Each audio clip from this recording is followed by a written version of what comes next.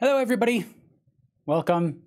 I'm Scott Maier with Artist Network, and this is Drawing Together, where we meet every Wednesday at 3 p.m. Eastern to draw together. So if you're new, I want to let you know that you can find the reference image that we will be working from, as well as a list of the materials in the description below. You can also share your work with us when you're done at artistnetwork.com, because that's really what this show is all about. It's about taking time to dedicate our at least some of our time to the practice of drawing to help improve our skills in really any art form. So this isn't about mastering drawing. This is about simply doing the work that it takes to grow as artists. So we challenge ourselves with a new subject each week.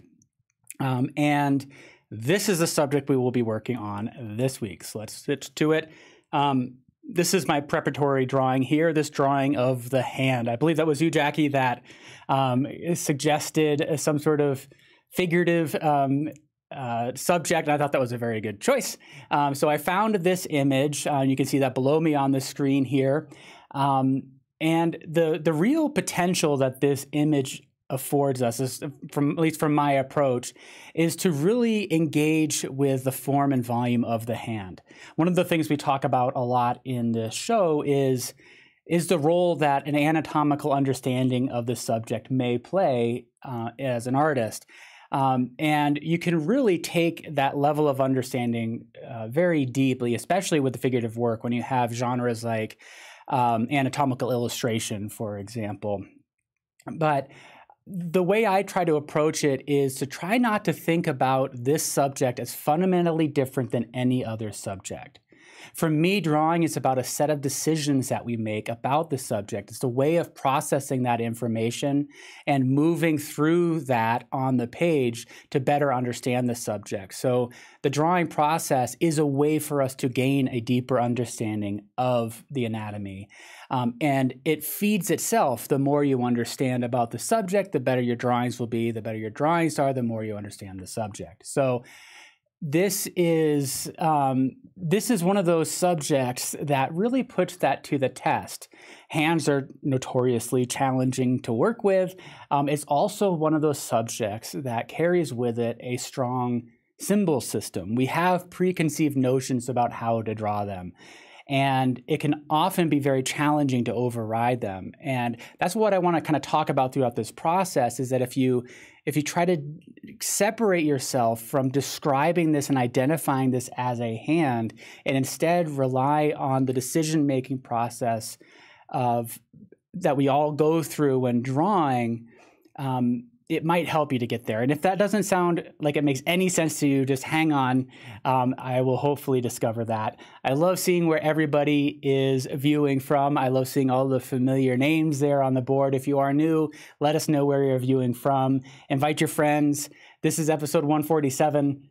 So we have 146 other episodes that you can jump right into as well. So if you're new, welcome. If you've been around for a while, welcome also. I love seeing everybody here. Okay, to this subject here, you can see I simplified the reference a little bit so that we could focus on the hand. You know, I left that background, that bowl or the pot there as being largely unfinished. I utilized that background only to the extent at which it helps support the form of the hand. Right. So over here, for example, where it's darker, it provides a little bit of contrast where we can identify that reflected light within that shadow form of the hand. Again, terms that you may not be familiar with, but we will be covering that. And lightening up this area here, again, to provide that contrast with the hand. We'll be talking about line, shape, value, all sorts of things here in this drawing. I am working with this gray toned paper here. I believe this is the Strathmore. I can't remember which one it is, but this is a cotton rag paper and it's gray toned. I left this strip of white tape visible here so you can see its tone a little bit more effectively. So it's not really dark, but it is darker than that pure white. And because we're working on the toned paper, it gives us the opportunity to explore the use of multiple media here. So I have graphite. This is a 4B, a relatively soft graphite stick. For my pencils here, I have a 2B, 6B, and a 12B. These are the new Faber-Castell Pitt matte graphite. A lot of fun. So they're not quite as shiny or reflective as traditional graphite. I just got the set and I'm really excited to work more with it. And then we also have a white charcoal pencil here. If you have a pastel pencil, this will help to pull out some of the lights later on. For the erasers, excuse me there. For the erasers, I have my trusty Derwent retractable eraser carved down to this chisel tip. And I have a new Kneaded eraser, this tiny little one, but it works very well. And let's see, I'm going to set these over here where they're not going to roll away. And then this well-used, well-appreciated tortilla stump. So I really like using these things. And I'm going to, other than that, we're going to kind of keep it simple. I'm going to be blending with the palm of my hand as well. All right. Hello, everybody. Good to see you. If anybody was in on the Gustavo Ramos presentation yesterday on Artist Network, I found that very enlightening. A great portrait painter. If you don't know his work, check it out. Gustavo Ramos. All right. It's been a busy day. My brain is spinning. And so this is the perfect time to be drawing because it helps bring me into focus here. I'm going to start with my gesture. A lot of eye squinting. And, you know, I realize that I use the term gesture here, but it may not be the term that you all use. I think of a gesture as really the mindset of reacting to the form. And you can do that as a shape or as a line. So you see there's a little bump there that suggests something underneath there that could be problematic. But I'm not worried about that too much. So again, I refer to a gesture as really just a simple reaction to the form, and you can be linear about it, or you can identify the forms as shapes. So I'm keeping my eyes very softly focused. Squinting is another way to think about this. Opening your eyes wide to let them flood with light can be helpful also. And at this stage, this is where we really establish that mindset of treating the form and the subject as abstractions. And what I conceive of that as when I think about it as and label it as an abstraction, it's that part of my brain that is stripping away any sort of label or identification with the hand, any sort of emotional attachment to it. And I try to access that part of my brain that says, this is just the raw data, right? I'm just looking at this. That's it. I'm not going to think any more deeply than just a shape here, the shapes of light and dark. Now, I think that's virtually impossible to do completely, but I think there is also value in that basic mindset and trying to achieve that.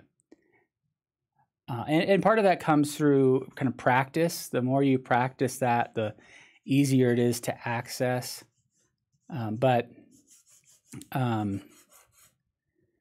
Again, my gestures is more kind of shape-based, and what I'm looking for is just shapes of light and dark so that I'm identifying that you have a dark area and a light area. That's it. I'm not qualifying that in any way.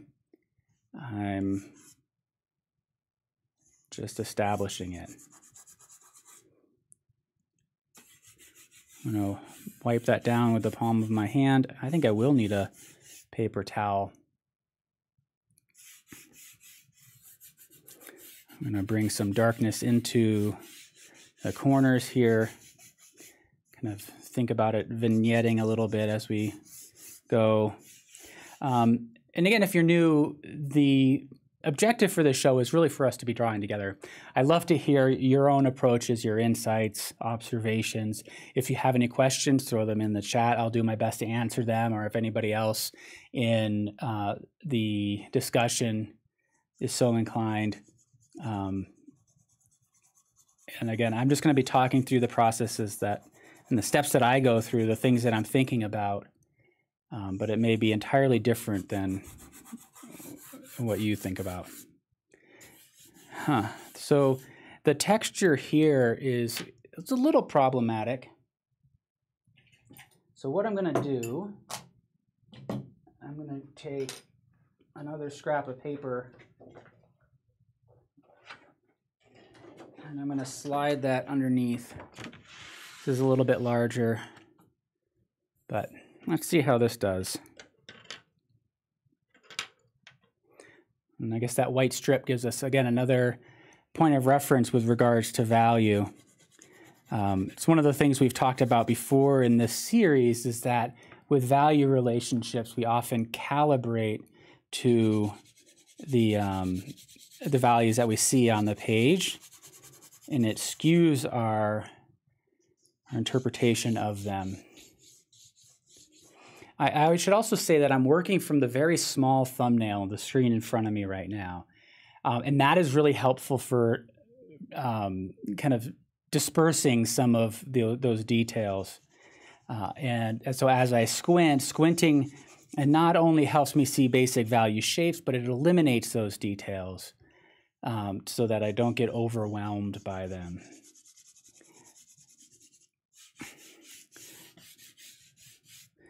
I should also say, so this process is kind of is informed by and helped inform my book that's coming out. You can see that, I don't know if you can see it.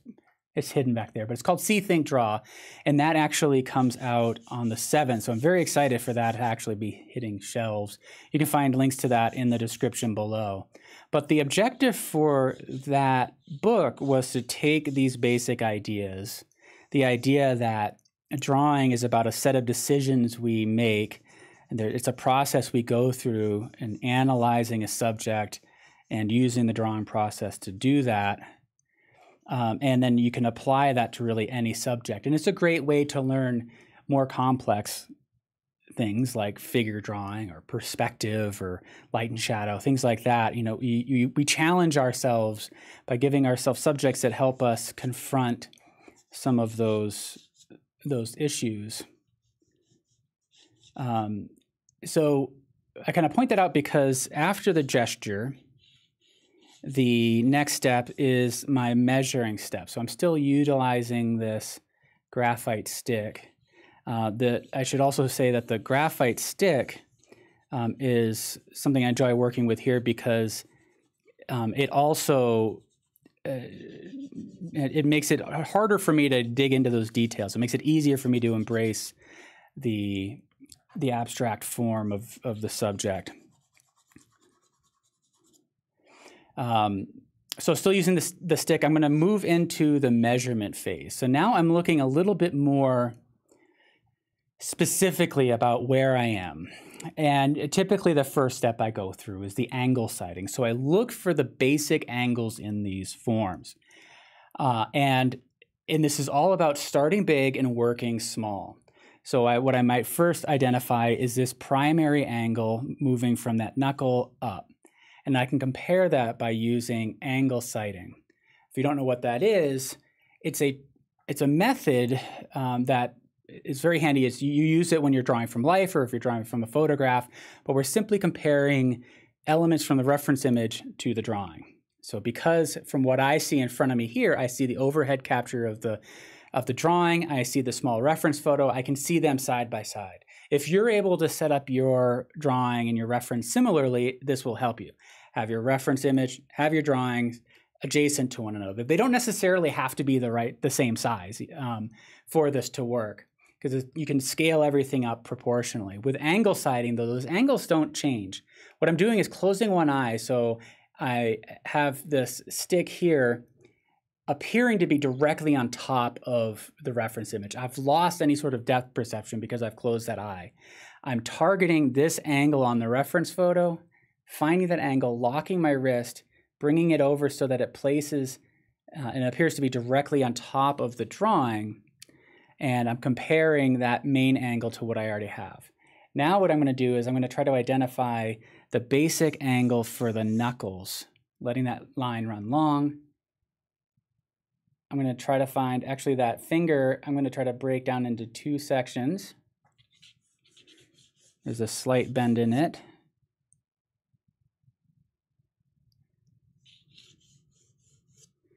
And now what I'm going to do is I'm going to try to triangulate this a bit. I'm going to try to find the tip of the finger and find that angle leading up this way.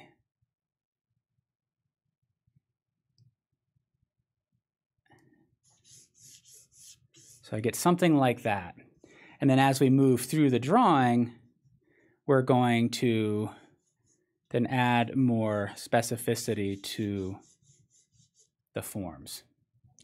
So this is all very flat looking. Again, I'm not thinking about it anatomically. I'm trying to think of it just as a shape.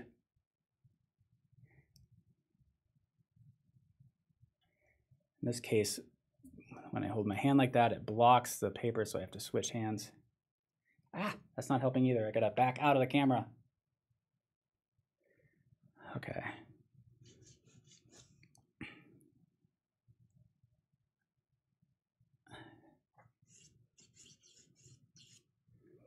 So now we're left with something like that. Now the next step is to kind of calculate the distances between them, and there are a few steps here that I go through. The first one I like to look at, the first tool I like to use are plumb lines. So plumb lines are vertical lines or paths that you visualize in the reference, identifying a key landmark. So let's say that the tip of this finger here, if I visualize a vertical line running through there, I can see where it intersects these forms. I can compare that to the reference photo, and I feel like it should be over a little bit. I have mine centered a bit too much, so that might mean that I just need to move the tip of the finger over, but I also have this line here established, so that helps me to make sure that I maintain this relationship that I established earlier. Look how dirty this is getting. No, I'm not worried about it. That's what erasers are for. I can clean that up later. I wanted to use a horizontal guide now. I'm going to use this notch here. Visualize a horizontal path running through the reference photo, and that seems to be roughly in the right spot. My target for accuracy here is not very high. I'm not locking in on anything specific here, but I am hoping for perhaps 70 or 80% accuracy. So in addition to those vertical and horizontal marks, one of the other things I like to do is let these paths run long. So if I have this angle here, I can extend that and see how it relates to the bend in the knuckle there.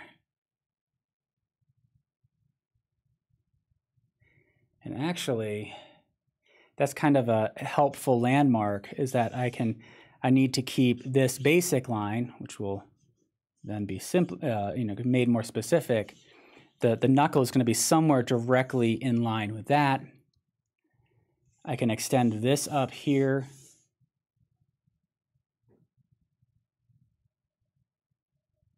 And see how it relates to this intersection here. And you may find any other kind of points of reference that kind of stand out to you. This is a place where you can find your own way through. There's kind of an implied line there with the kind of the veins leading right to that knuckle.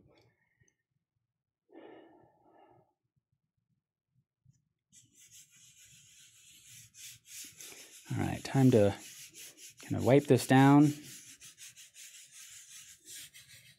Because I don't want the lines to be prominent in this.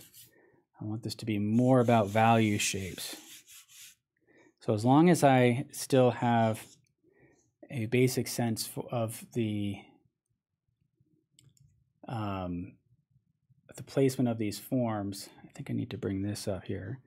And I should be able to find them pretty easily. I don't need anything that's super explicit at this point.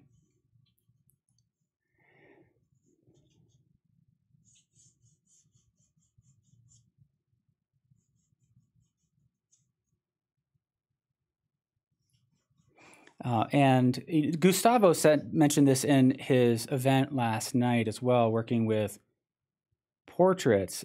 And he has it in the article, the new May-June issue of Artist Magazine. He's got a feature in there.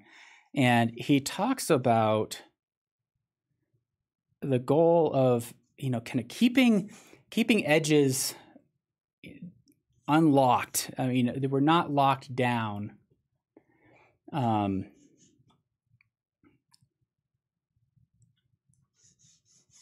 know, because we are always searching for more refinement.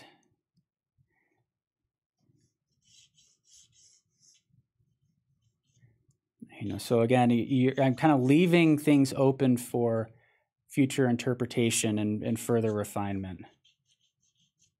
If I create a concrete line here, then what it does mentally is it shifts me into a different mode of thinking where it's about polish and finish, not search and discovery.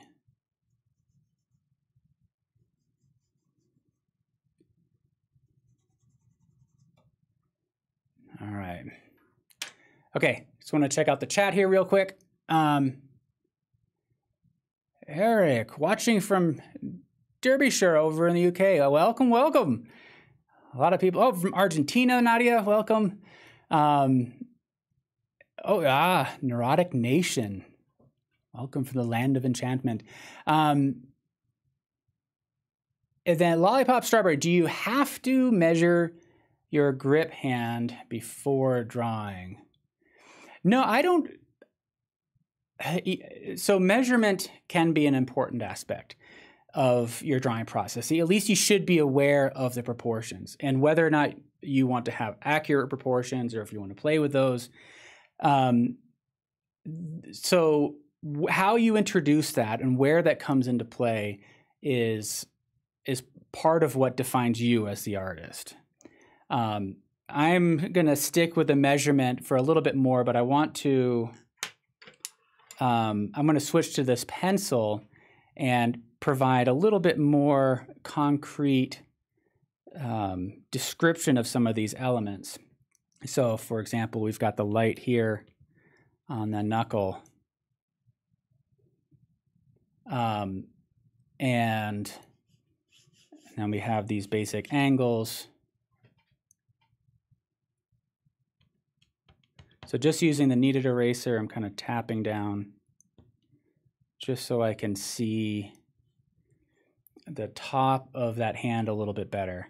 And I think what I want to do is I at least want to compare the width to the height. And I think this dimension here is a good one.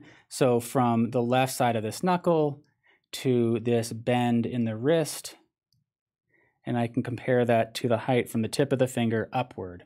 Actually, I have a large scale reference here, so I'm going to take that dimension. And actually, what's really nice is that this dimension here, that width from knuckle to wrist bend, is equivalent to the distance from the tip of the finger up to this knuckle. So that helps me identify at least that the tip of the finger is somewhere around there. And now I want to compare that to this here, create that triangle. And what I see is that, again, if we have this measurement here equals this, and I bring this around, and it should put me right in line with that kind of soft pad above this knuckle. And that's giving me a little bit more confidence in the overall proportions.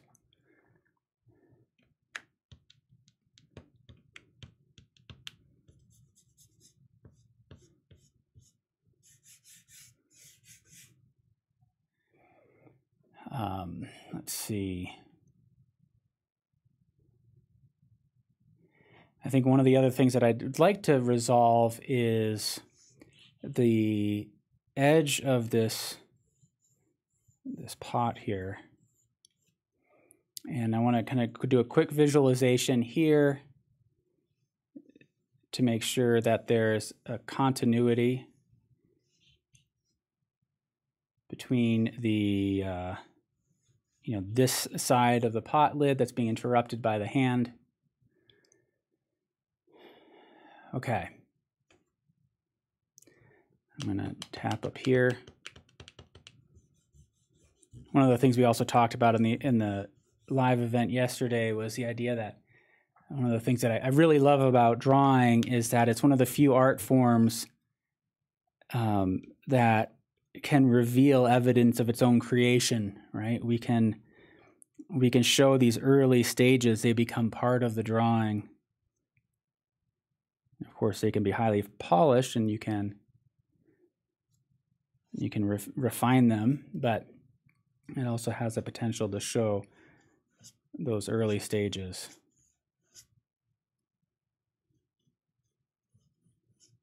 So, you know, some of those lines may end up making it through to the end.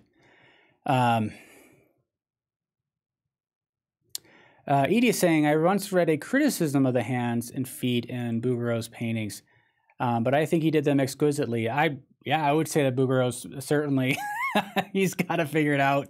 I mean, I think everybody has got, anybody can have a criticism, and I think it's always helpful to put ideas out there, but they can also be left just as they are, and we don't necessarily have to adopt them. I personally am more inclined to work with landscape than figure, so I don't spend a lot of time contemplating things like that. But I think working from these complex forms like hands are really valuable in that they, for all the reasons I said at the top of the show, where we have preconceived notions about how they should look. I mean, if you think about cartoons, for example, it looks awkward for many cartoons to see actually 5 fingers.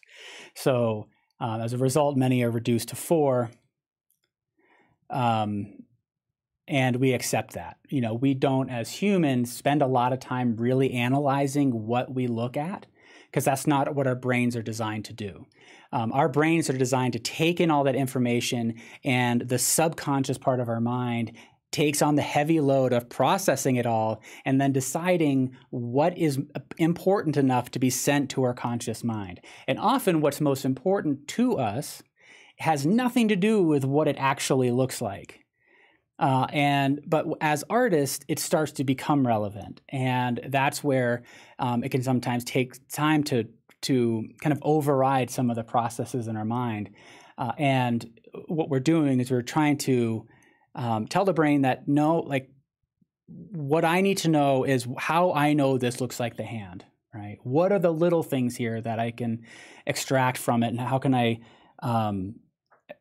achieve a greater appreciation for the subject by looking deeply at it? And the more we do that, the better. But I say that to go back to the hands, because if, as an artist, you're looking to capture the experience of being in someone's presence, having an unfinished hand may not be a problem at all. There are many great painters that just left hands unfinished, right? And it works because, again, it relates to our own internal understanding of the experience of being with somebody. Unless somebody's doing something very dynamic with their hands in a way that we can actually stop and examine them, we often don't pay attention to really hands very much at all. So I think that gives us leeway in the art world to have a number of interpretations on what's appropriate and what's not when drawing features. Okay, back to the drawing. I go from gesture to calculation, now to refinement. I want to refine these shapes. And I'm thinking about refining the shapes, not necessarily the values or adding any sort of detail.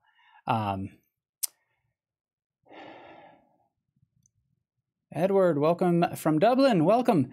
Oh, you're using Brent's book. Brent's a great guy. I love working with him, and he has a tremendous resources available, especially with figurative work. So, okay, now, so what I'm doing right now is I'm kind of, I should point out that my eyes are all out of focus right now. So when I'm looking at the subject, it's just kind of a blurred form, and I want to observe where the form is standing out the most. And so it's somewhere, right around in here. I can look at this more critically now, and I can add more specificity to that shape. And I think I need to up my value range here with the pencil.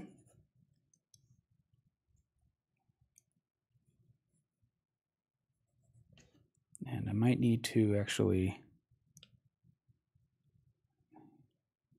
do some subtractive work here. And I can fill that in. So I'm going to refine there. And I think right in here is where my eye is drawn. This is a wonderful point to observe these complex curvilinear structures. How we orchestrate and organize our curves here will go a long way to describing the anatomy. So we've established the basic forms, but we can start to see that each of these sections here is either a convex or a concave curve that all lock together. So right in this turn here at the wrist, even though it turns to this in this direction, it's made up of shorter segments that move in an opposing direction.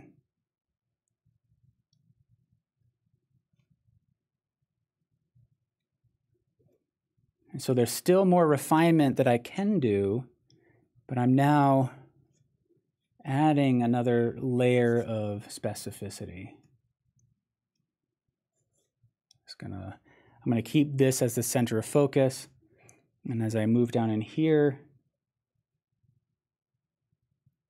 I can observe them a bit more critically.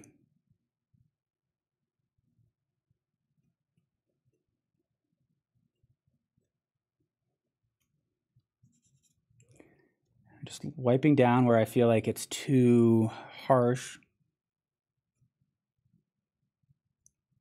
I don't like that tripod grip. I'm going to switch to this kind of modified overhand.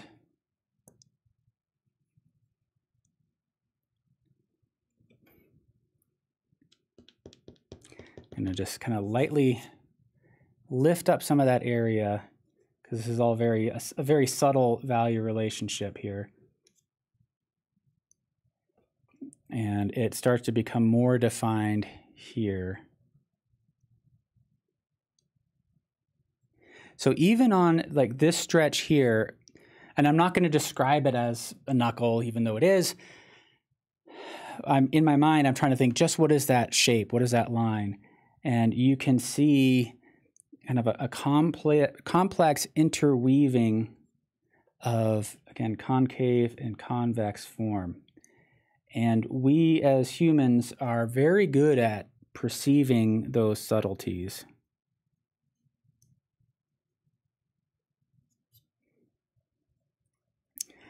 Before I go any farther, though, I'm going to darken in this area, and I'm going to intentionally use an overhand grip so I can lay the pencil down on its side and roll it as I go, as I fill in these areas. And this helps to keep that tip of the pencil sharp for when I need it.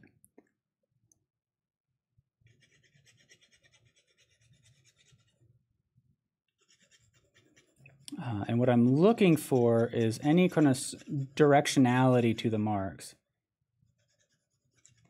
And if I make my marks light, loose, build up multiple layers, you can create a relatively even tone.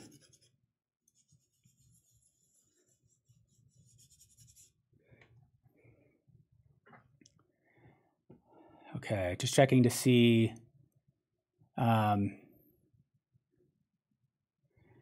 Oh yeah, that's a good, Stephanie, some good observations about the box of the wrist. So we haven't really talked about perspective, but you can start to see basic planes like this that kind of recede back into space. It's a challenge to see the dimension here, but I think there are some clues as we get into that form that will help us to achieve that. But if there are any other observations that anybody has, any different processes, different ways of deconstructing the form, It would be good to hear. Okay. I think now I want to move down here again in the spirit of just kind of observing where the forms are a bit more visible. There's a sharper contrast. I'm going to move down into this area here.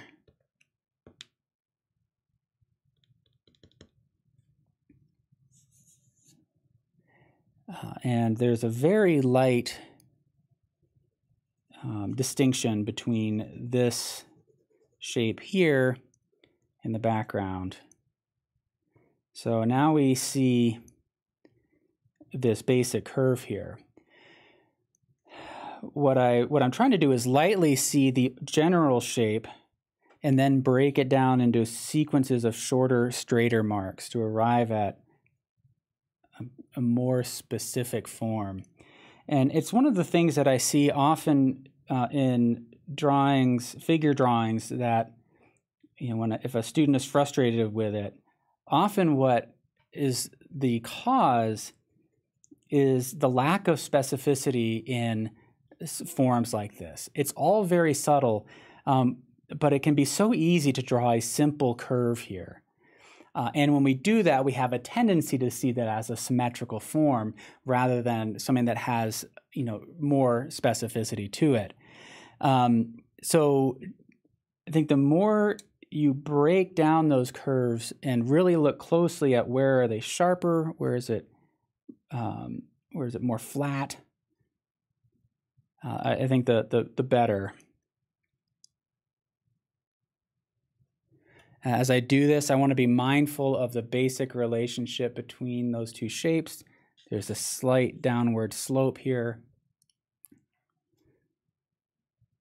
And there's really a squaring off of the form across the bottom here.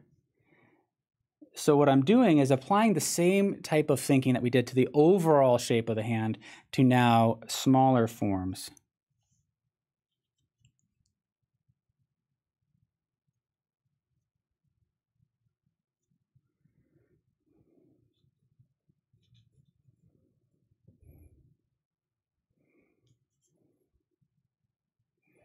Okay.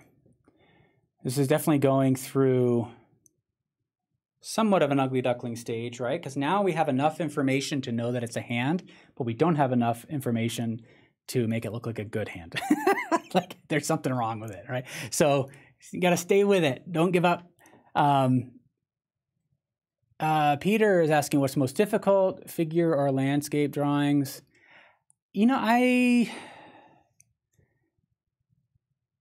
That's actually a good question. I would say it's easier to draw a figure than draw a landscape for me, but it's easier certainly for me to paint the landscape than to paint a figure.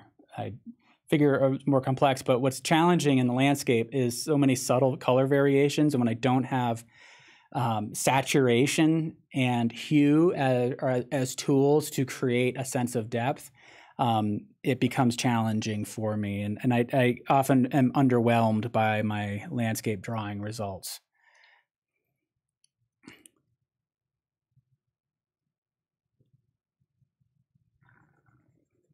So as I work on adding more clarity to this finger here, now what I'm doing is I'm switching my thinking to the negative space behind that hand.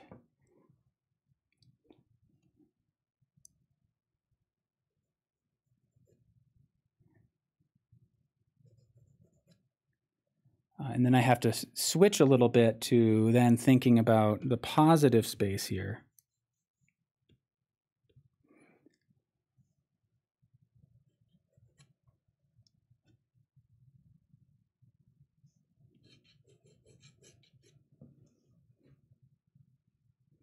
And lifting off some of that background, looking kind of at that sequence of light to dark.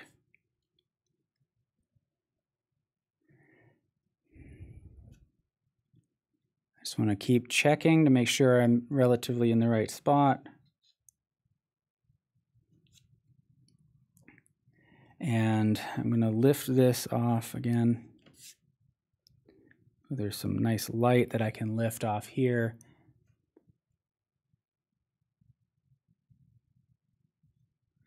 See if I can observe the basic shape of the light on these forms here.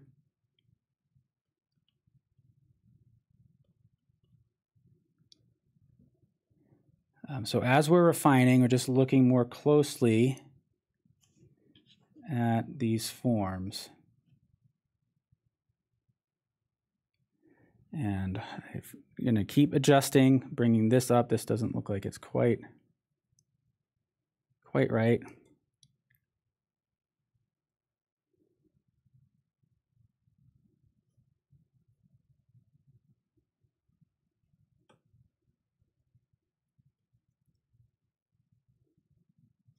And part of what, at least for me, is required is a certain amount of trust in some of these forms. Because I don't have any depth and structure to these forms here, everything looks clumsy. It looks like a misformed glove of some sort. And so I have to be trusting that if I keep working on it, I will be able to arrive at something that's a bit more specific.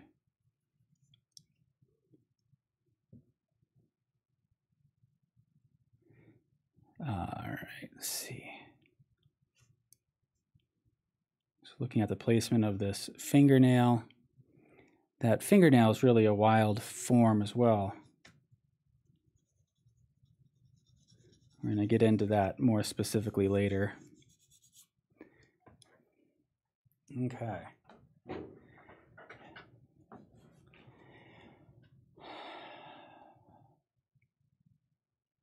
Where do I want to go now with this? I feel like this needs to come down a little bit, this finger, this knuckle.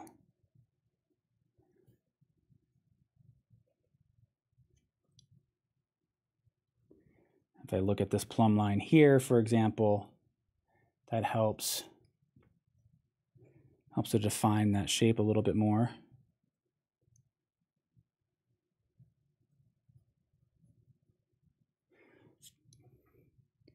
All right, I think what I would like to do now is kind of refine the basic light side and shadow side of the hand. So we have this certainly as the light side. And what I'm going to look for is refining this shadow shape.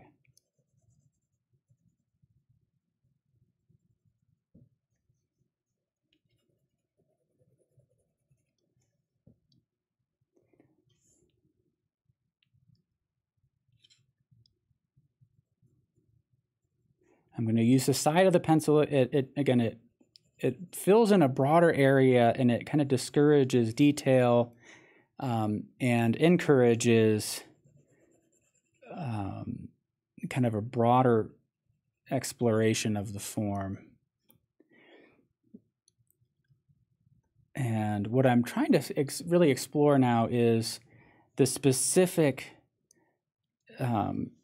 shape of these, because when you look at it anatomically and you kind of put your attention on the knuckles, you might arrive at a different understanding than if you look at just shapes of light and shadow.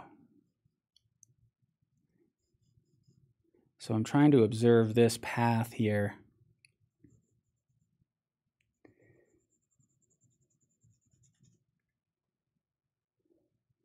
And then this finger kind of falls into shadow there.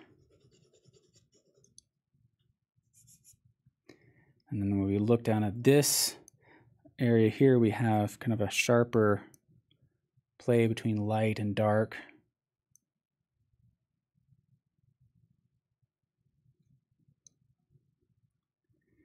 And then this area falls into shadow, but this tip of that form there catches the light. The light catches up in here as well.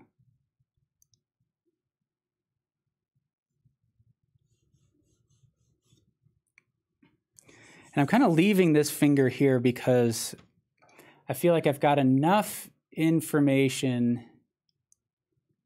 I think I've got enough information there now to at least feel confident that it's roughly in the right spot.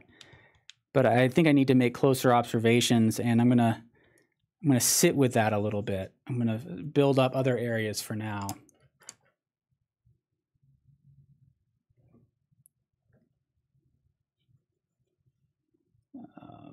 Okay. Now this, I do feel like I need to get this knuckle right. Now, one of the things that can be helpful to think about as you're looking at the fingers is to try not to think of them as cylinders, but think of them as cubes. And I think that's kind of what you're getting at, Stephanie, as you're observing the box of the wrist. I think the fingers can be the same. They can have kind of a top dimension and then a side dimension, right? And we see that fairly clearly here. It gets a little obscured, but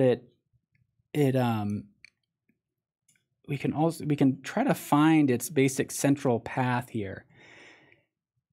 So now if I switch my thinking a little bit from thinking about these as abstract forms, we see this knuckle here has kind of a pentagonal form, comes to a point here. We can go down the center of that finger, I'm sorry, until we encounter kind of this boxy part here.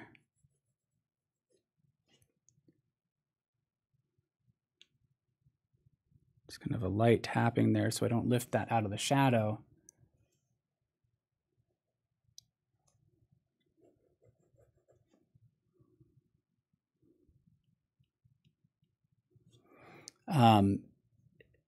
So it starts to flatten out there, and then we can pick up the crown, the top of that form there.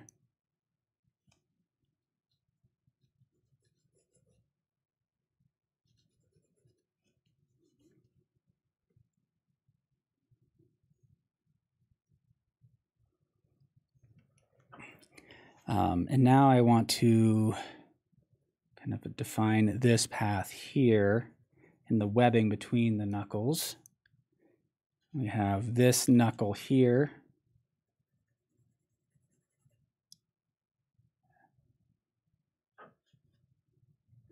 And we see that tendon that comes right in on top.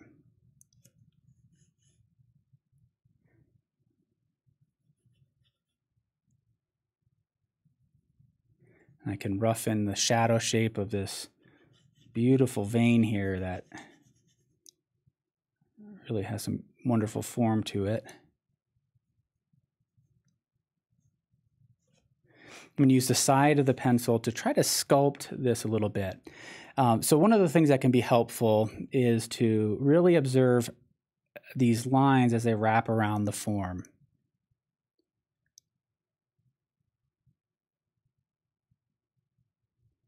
So if we look up here, we can see how the lines really kind of slope down into that curve.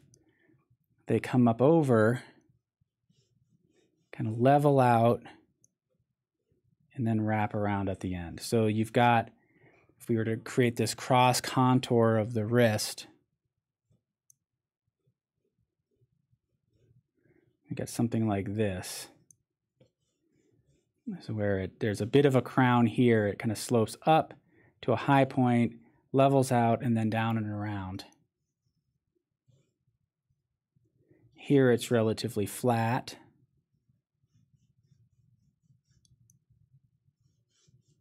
And we have other folds and creases there.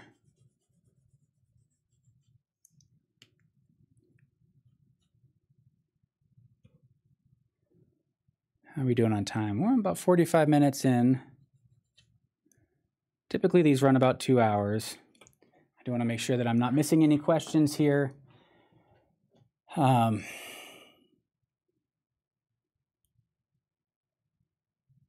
Heather's got a great observation. My mind always wants to straighten objects that are angled. And this person's hand looks arthritic and therefore not symmetrical fingers or knuckles. That's a very good observation.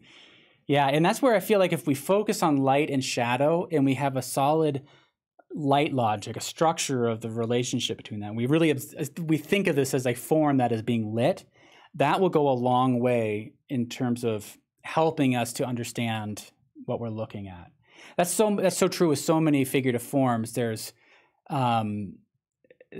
so complex that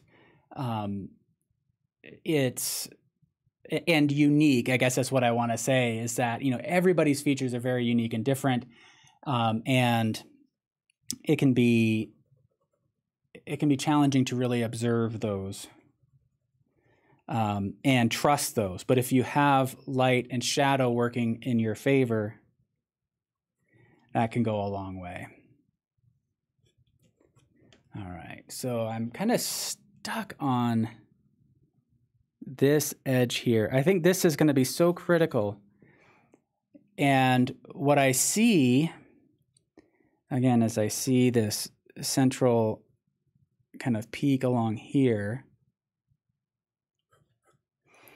And then with this knuckle form, we see this compounding of the shapes. Let me just darken this in.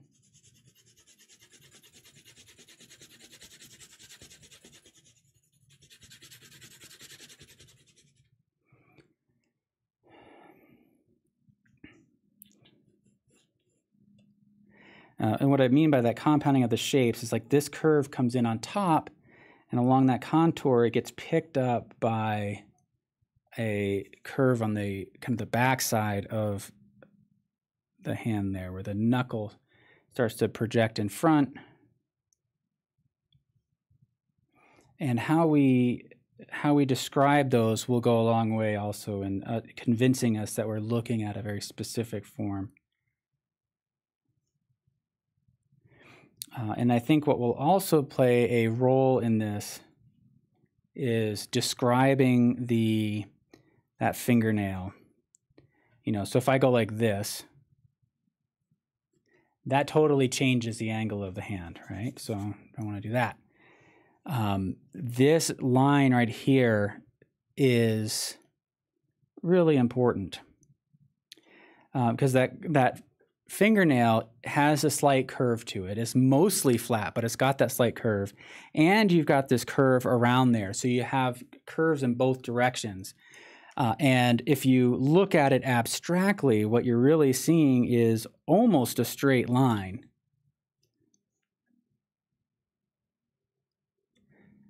You have a little hook there and then starts to level out.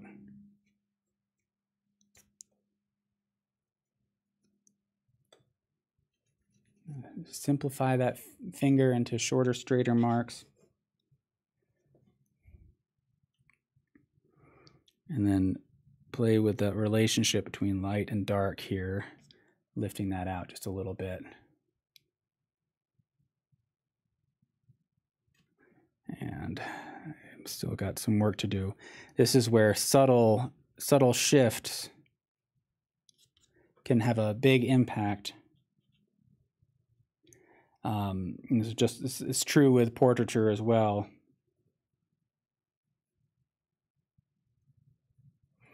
Here we have part of that handle providing a dark edge against the slightly lighter side there. So it's that sequence of kind of light to dark. This is slightly lighter in value than this, and then it shifts where now the background is lighter, this is slightly darker.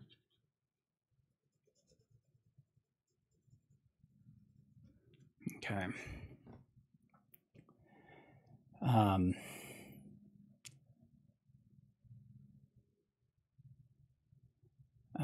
Let's see. Storage over, let's see. Any tips for getting the ellipse of the pot accurate? Yeah, let's look at that. I think generally for getting an ellipse, getting the central axis can be helpful. So if we look at the photo, we can try to imagine a center line passing right through there. And then from there, if we know where kind of the top of the ellipse is, and we essentially want to create kind of a box. Oh, I can lift this up here. If we have an angle something like that, we have a top, we have a bottom, we can start to visualize essentially a box in perspective there, right?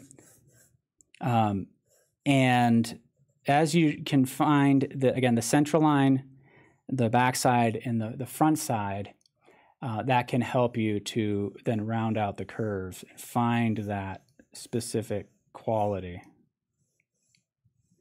Kind of starting with the idea that at these center points, they're going to be either parallel this way or parallel this way, or these two would be perpendicular. So that's largely how I see the overall perspective. And then, of course, the hand kind of comes in on top of that.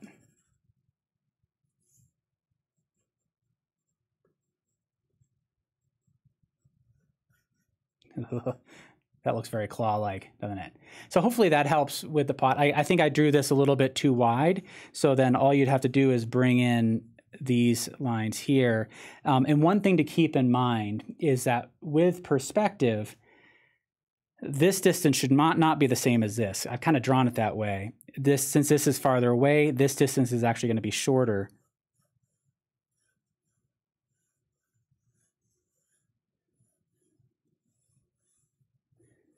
And so you want that central axis is going to be pushed back just a little bit like that. And I'm kind of the mind that, of finding that curve through multiple strikes, right? Not just trying to get it in one curve. I think that can be really handy to learn and practice those curves. But I struggle with trying to draw an ellipse in one go, and I find it often more effective to try and really kind of discover it and work that angle. All right, I feel like what I need to do is actually work on the top of the hand now. So with kind of a tone built up, right? See, I just kind of took some of the charcoal from my hand, built up that tone. I can start to use my kneaded eraser to identify some of the lightest lights. And I can lift out some of kind of the veiny parts, some of the creases that seem to be catching the light. And before you do that, you want to make sure you don't get locked in on just thinking about this area. Keep doing check-ins to see where you are relative to the other forms.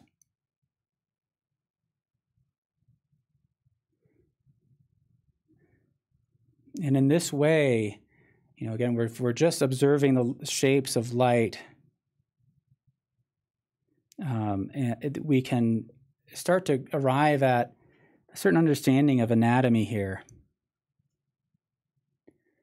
I love the way the light catches along this curve here in that vein.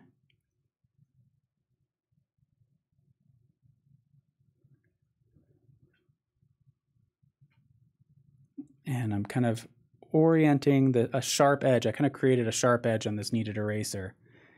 I'm going to orient that in the direction that the skin seems to flow in each section. So here it kind of really wraps down and around. This is a great time to really sculpt that form.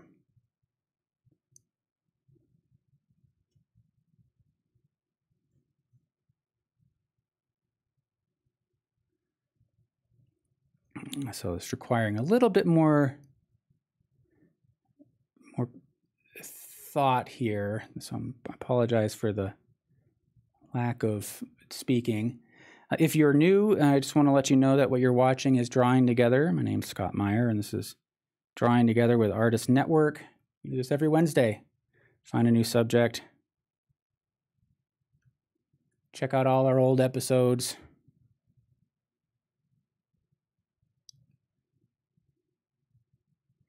And I'm going to pay particular attention to what's happening at this line of termination. That line of termination is the the point at which a form moves from being in light to in shadow.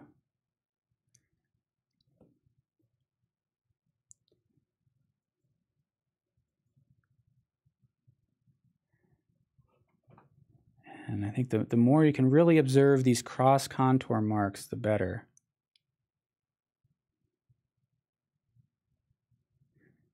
Here, if we look at the hand too, the brightest light seem to be just set in from the hand. That helps to create that, or from the edge, I'm sorry. So that helps to create that, a turning edge.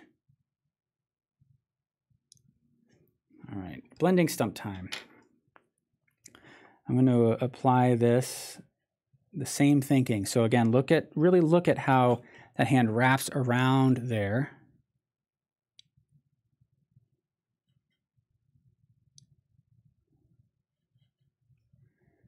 And this compound curve along in here.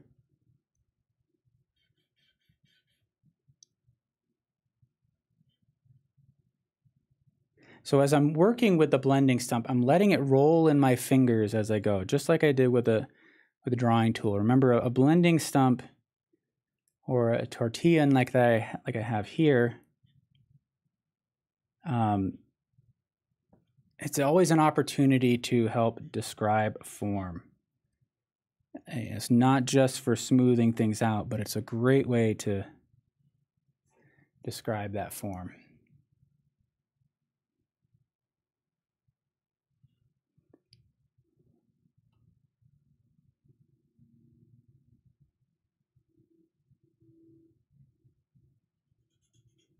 Do some negative space blending here.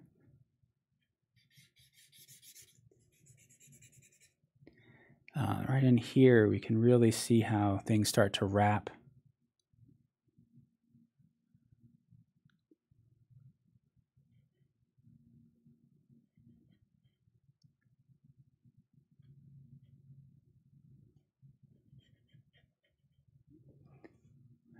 And then just looking at the shadow, you can see how it's nice and thick there. And then we have this overlapping form where this kind of cuts in on top.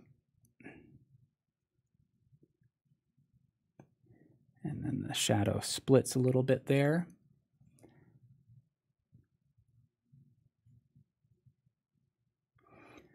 So what I'm doing in some of these areas here, if I'm observing that there's a general kind of directionality to the skin that moves this way, but there are also kind of shapes that run this way. So when I'm confronted by that, what I'm looking for are, trying to observe the shape. So this shape here kind of runs down in this direction, but I'm going to kind of create it by creating these shorter kind of vibrations that move along kind of the grain of the finger. And this isn't about getting the values correct here. This is about simply refining the shadow shapes a bit more.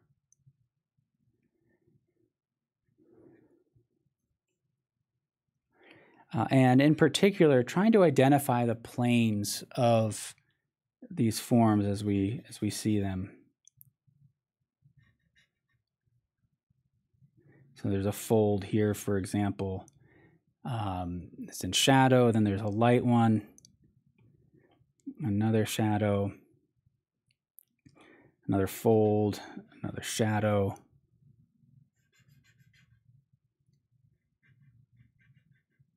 So try to make each one of your marks really describe something.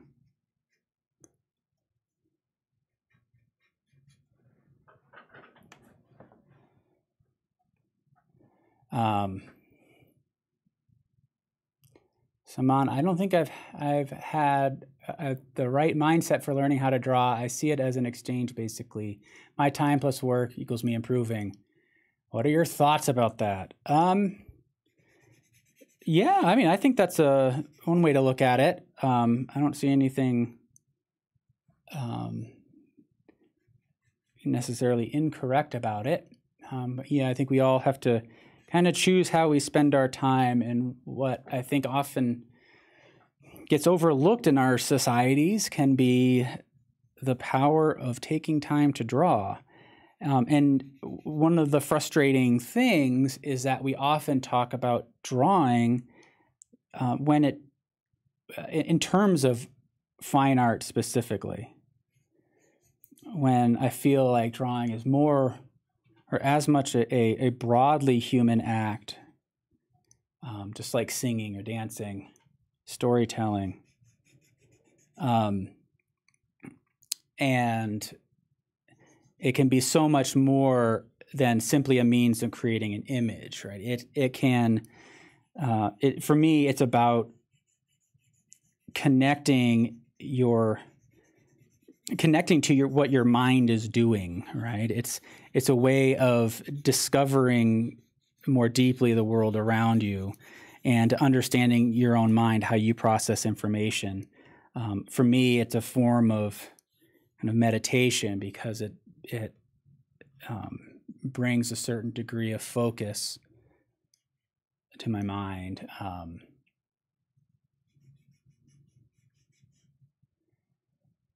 But there's so many ways that drawing can be used, to solve problems and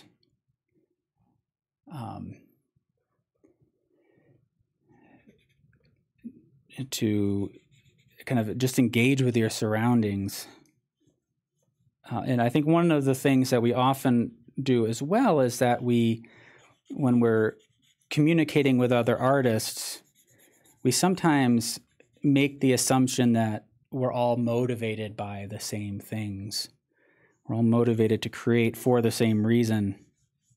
And I'm not sure if that's true. Some of us are storytellers, some of us are explorers, some of us it's just about expression. And sometimes it's just to simply make a statement that says, I was here.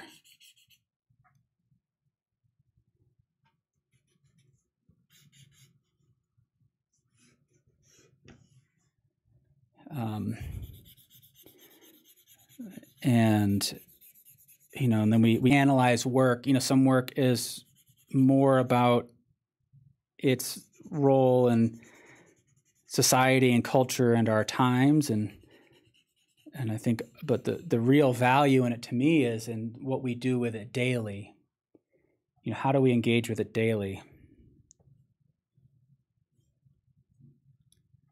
Cut that down a bit, reform. So yeah, as long as you're drawing, I feel like it's one of those parts of humanity that I wish more people did, not so that we have more artists, but that so everybody can see the power and the potential beyond just simply making an image. All right. So again, I'm just thinking about it really in terms of light and shadow at this point. I love working with the blending stump in this regard. So one of the nice things when working with that block of graphite is that it's relatively soft, and so it allows me to pick up more material. So Saman, I don't know if that helped answer your question, or if I just went on to a wild tangent that had nothing to do with what you were asking. So if not, then let me know. Always love to hear everybody else's take on it.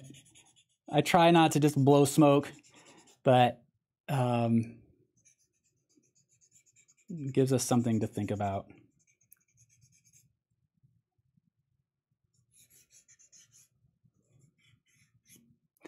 Okay. So how am I feeling about this? Let's see.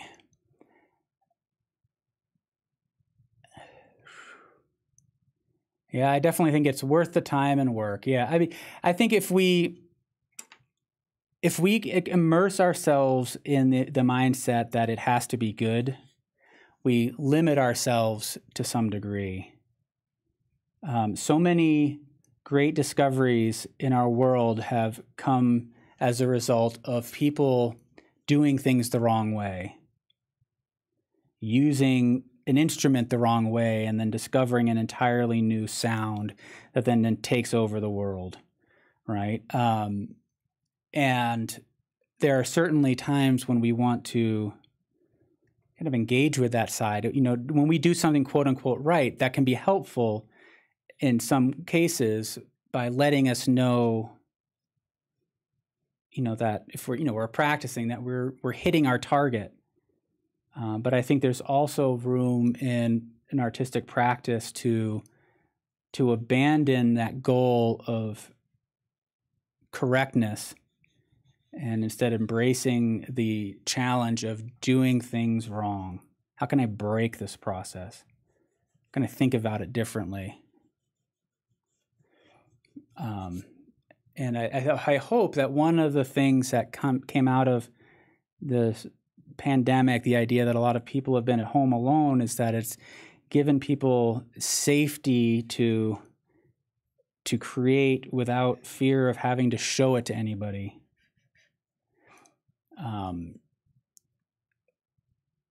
And,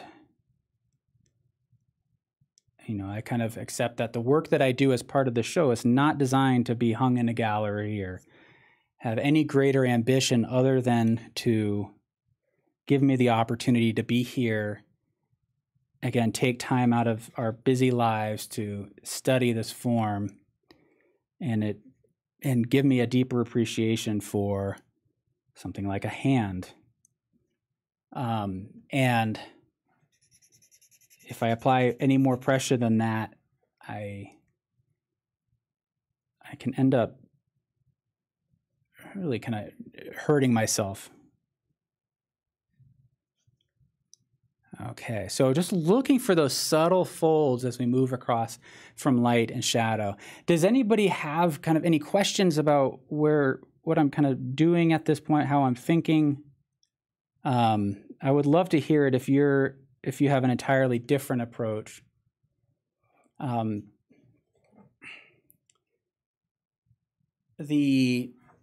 I'm looking now, I want to give particular attention to that transition from light into shadow. What is happening at that edge? What direction do I need to make the marks?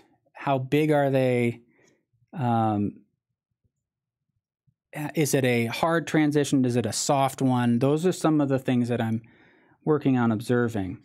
Now, it's really easy to get lost here as well. So make sure before you kind of strike any mark here that you're taking some time just to check in to make sure you're in the right spot.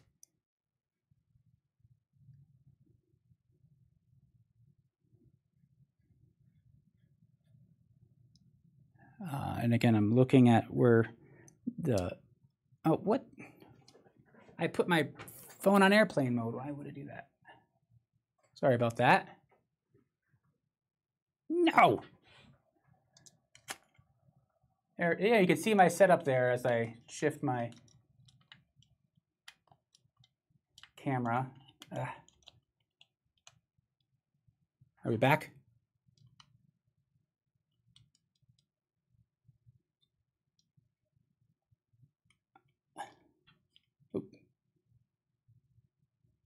There we go. Okay. I'll look more into how I process information from reality, how we represent it on a page. What you're saying, Saman, about focusing on the technical aspects, there's certainly, I think, an important aspect to that, right? It's just like learning an instrument. You may have a desire to create a song, for example, but if you have no idea how to play the instrument, that can be very inhibiting. At the same time, learning purely the fundamentals without getting the satisfaction of creating a song can also make things difficult. And so what I try to do is I try to force those two together. There's a learning objective always, and I want to be satisfied in the image I'm creating. So try to identify what can I glean from this subject that will help me advance. How do I need to grow, and what subject should I choose in order to achieve that? And so you pick up skills and techniques through these exercises of drawing. But I do feel like there is a lot of value in trying to clear the expectations from your mind about what it should look like, and instead really connect with what it doesn't look like, right? And keep adjusting from there. And you can learn a lot about technique and skill by making incorrect marks, using things, quote unquote, the wrong way. So there's always value in something that doesn't go the way you want it to. And I think if the more you can identify that, the more opportunities you give yourself for growth. Everything becomes an opportunity for growth at that point. A lot of, like I said, a lot of it is mindset and expectations. I know for myself, I struggled with that for a very long time. I've talked about that before in the show, is that, I had always created as part of my identity that I was, quote unquote, an artist, and that I could draw accurately, relatively, right? And so then I would be in classes and I would be creating work that just really wasn't doing it for me. And it impacted my sense of self, because if I say, well, my identity is formed by my ability to draw, and I'm really struggling with that now, what does that say about me? And that was really destructive, and it's taken 25 years to help put that into context. Okay, so going to edges, if we look here at this cast shadow, this knuckle here is casting a shadow on this finger. Look how diffused that is. And then we see sharpness under here where the edge of the finger is. And we're going to see some variation along in here as well. So we'll pull that out as well. And then Jane says, once you're comfortable with the technical part, it frees you up to go with further ideas. I totally agree. The more comfortable you are with it, the better. But I do feel like also part of what helps us learn is that dopaminergic response, right? When something feels good, we've decided that we want to go for it. We want to become a better drawer. We go for it. We take a risk, and we feel a reward from that. It releases dopamine. And that is what helps to really encode that knowledge. So it feeling good becomes an essential part of learning. And that's one thing that I didn't really factor in much when I was younger, but I start to appreciate more. And sometimes it's not always that everything goes right. You just learn how to recontextualize things. So try to recontextualize failures. If you can feel good about failing, then you're always learning. So, all right, Peter and Liz, sounds like might be heading out. Thank you for joining us. Let's see. Queen of Peace and Love, how are you deciding what transition you should use? So hopefully, let me try to think about that more specifically. But it ultimately comes down to deciding two things. There's direction and shape. So I'm trying to observe the shape, which is easier to see if you squint your eyes. And then what I'm trying to look at is what clues in the subject give me a sense of what direction I need to move my material. So if we look in here, for example, we see these creases in kind of the webbing between the knuckles. They're moving in a specific direction. And so I can use that to inform the direction of my marks. And again, I'm looking at areas where it might be kind of a harder transition and where it might be softer.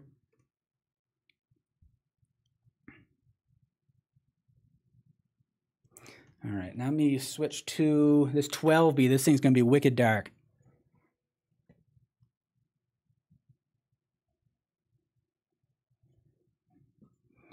And I want to create a little bit more variation, both left and right sides.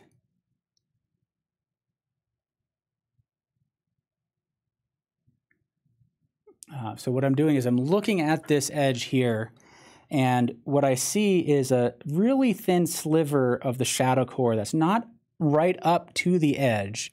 It's just inset.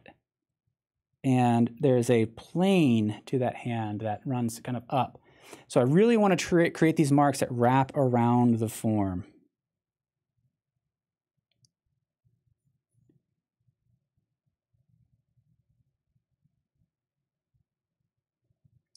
just going to use the side of the pencil for a lot of these.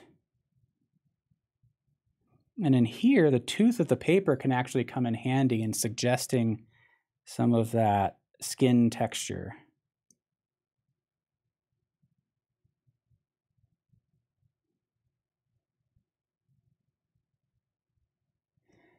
As we move over here, I'm looking really closely at that edge and trying to incorporate some variation in that edge.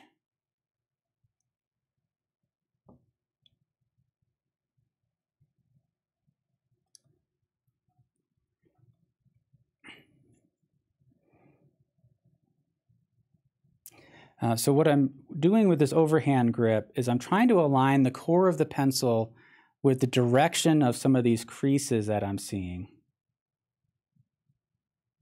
And then pulling my hand along the structure of the hand. So if I see it curving this way, I want to move my hand this way, but the axis of this pencil is going to align really with those creases.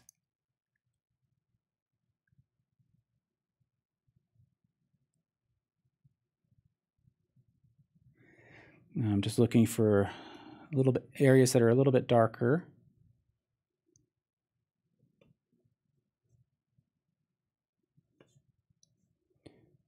And I'm really excited later on to add some of those highlights to really pull out some of the form here. Here in this shadow, it's a little bit softer along this outer edge here. And it's a darker mark right in kind of in the center of that.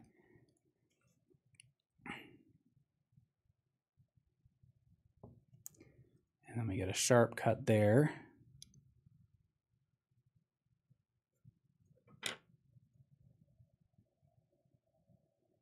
So here with those bumpy veins, you can change the direction of your marks to indicate the incline of that plane.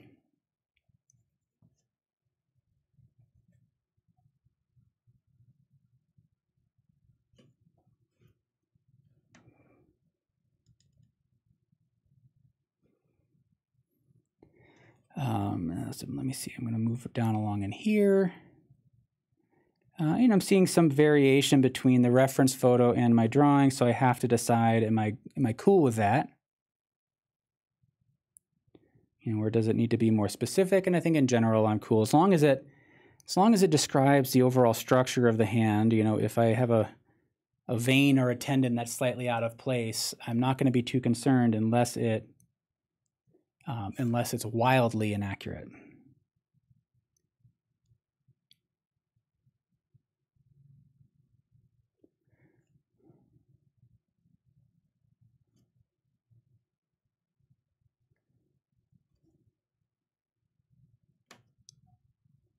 Okay. Now as we encroach on this knuckle here,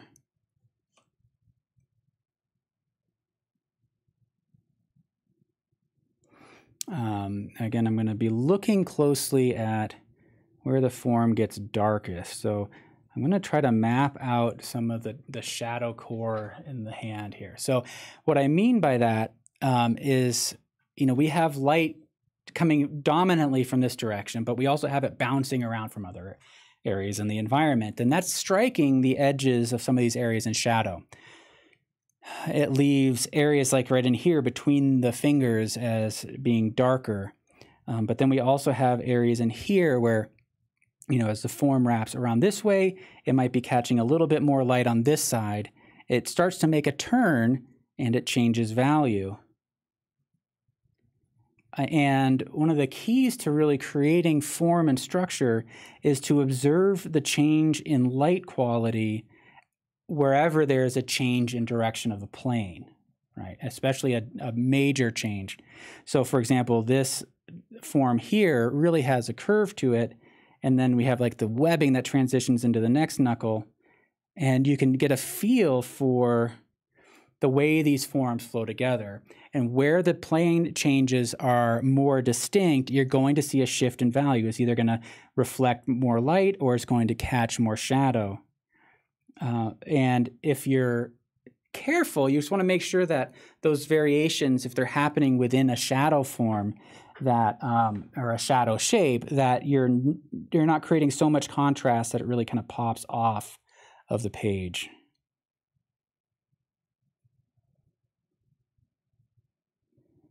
All right, so here we see that fold here.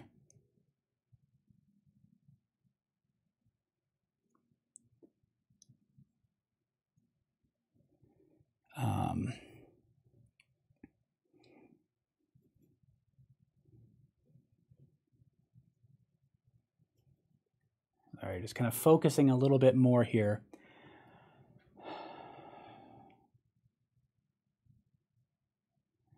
Susan, yes, that's a good observation about those contour lines when drawing trees. Those are great subjects to work with. I think what I need to do is I need to define this edge a little bit more, and this is negative space back in here, so I'm going to be kind of building up that darker background. And it's a relatively sharp edge, even though it's a low value contrast. It's a sharper edge. And what I'm hoping for is that the contrast in value with this side being a little bit darker now will make this feel like a convincing bounce light.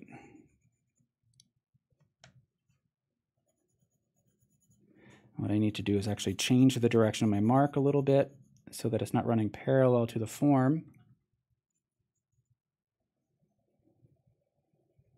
If it intersects even a little bit, it can be helpful.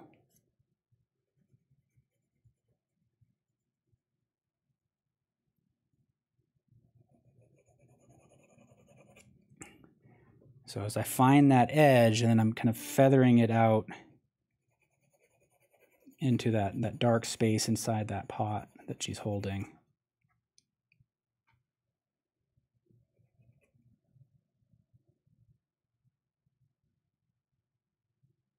It's a cool little notch in her finger here, a lot of these little details.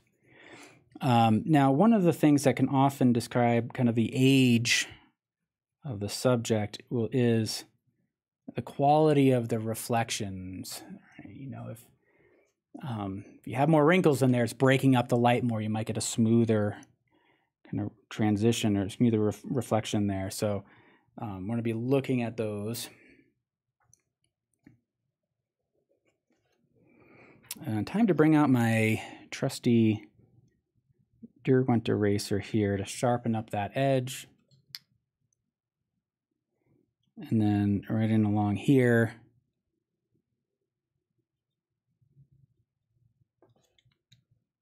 So I kind of overstated that.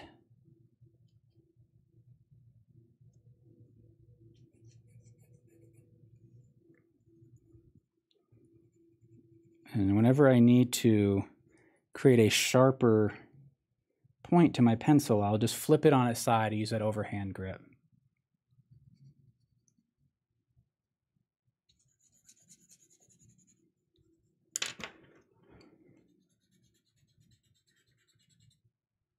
Use this to draw a little bit, fill in some of those shadows.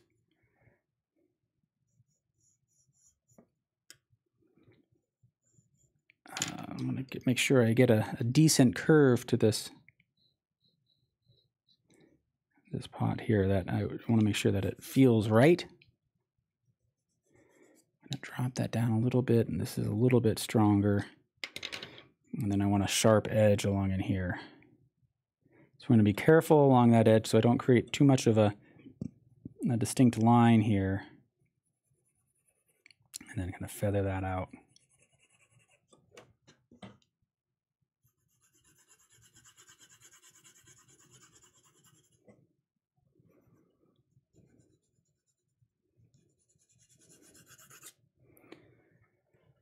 All right, so I feel like that really helps to clarify things a little bit for that hand. Although this shape is not working for me, so very light pressure.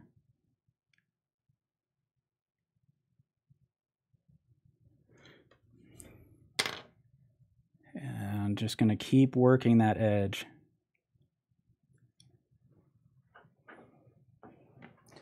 Jane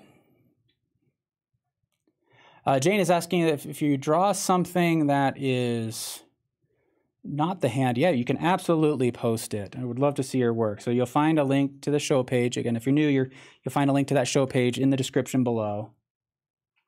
And it's in the chat.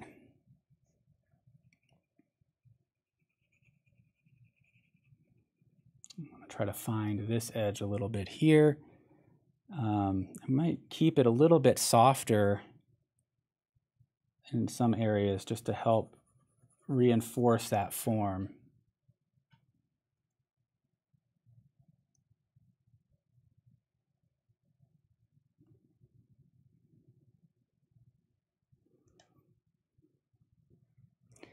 And there, right here, I used that line to define that edge. I'm going to try getting rid of it, see what I think of it.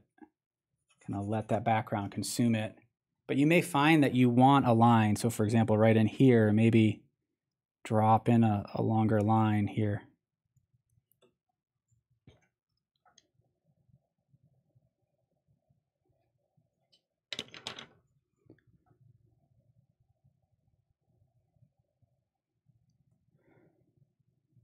I didn't really get the shape of this pot correct.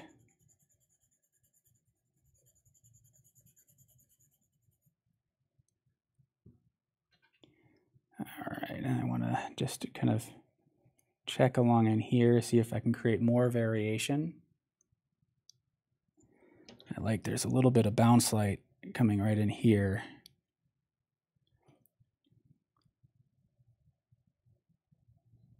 And then we're really going to get some nice details once we start to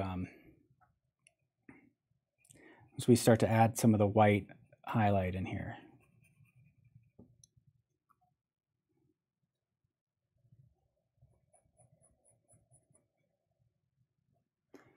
Okay, back to this section. I just kind of needed a break from this part here. I'm going to switch to the overhand grip and try to build in these areas. Try not to be too harsh with the transitions here, and keep changing the direction of my marks to see if that'll help with the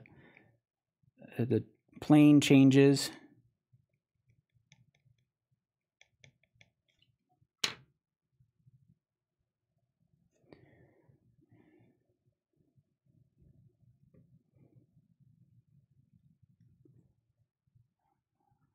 Okay, I'm going to switch back to this.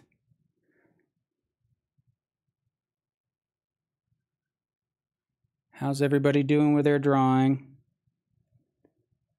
I know this is a challenging subject, but I hope it has been informative, and hopefully you take a chance on it. Remember, you don't have to show it to anybody. I think we all need times when we just need to do work for ourselves. So right in here, beautiful fold. And really take some time to observe that complex structure. So I'm just working my way across those knuckles there.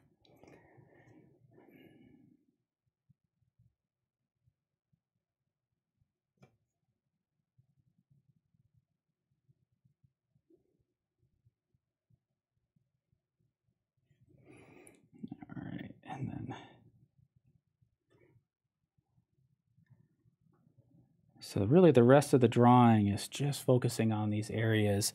And if we've set up the structure of the hand properly with regards to light and shadow, it goes a long way to suggesting detail.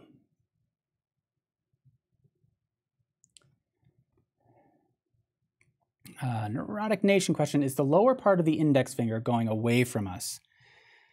Yes, I think it feels like it is slightly, but it's hard to really tell.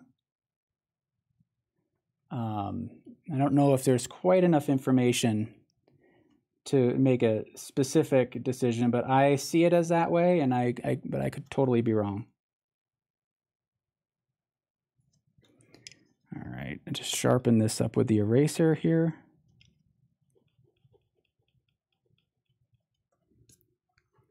And then I'm going to use the kneaded eraser, or not, I'm sorry, the rubber eraser. If you just kind of tap with it, it can often lift a fair amount of material, and it can be enough just to at least sharpen an edge.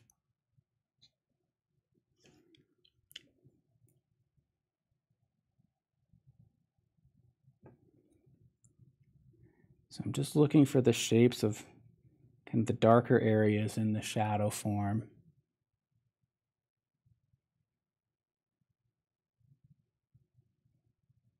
Trying to change direction with the marks.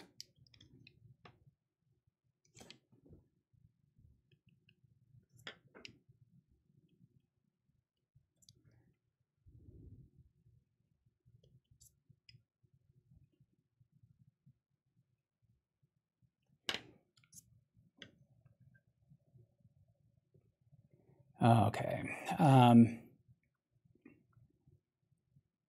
Paul is saying, is there any desire to allow for more interaction like Zoom for real-time feedback as we're drawing?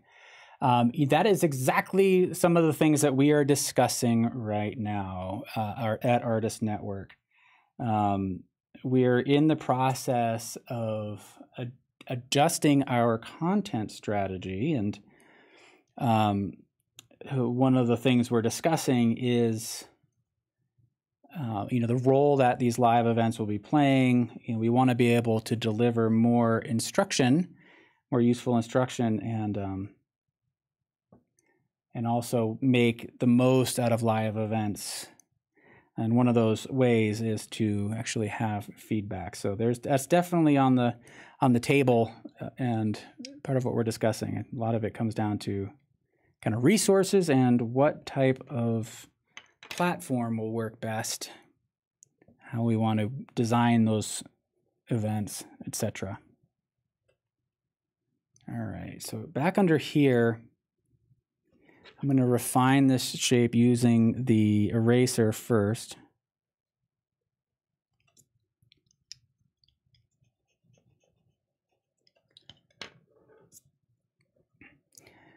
And then as out of this kind of shadow core, we see this diffused line,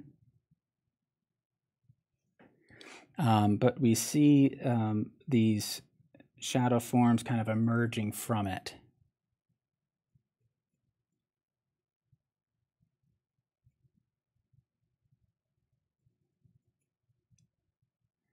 So I'm just going to play with these shapes here. This one's kind of almost a subtle S-curve. But you just want to make sure that they're not reading like stripes. And one way that I like to think about that is, again, as I observe that path, I create that mark by using directional marks that run contrary to the overall shape, if that makes sense. So if the shape is moving this direction, I'm pulling this direction while creating marks that move perpendicular to that or at a different angle to that.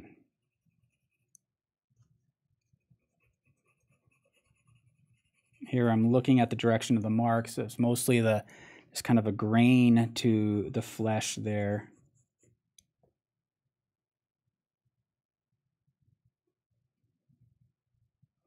And in this way, so the hatch marks can actually go a long way in describing the texture and describing the age of the hand.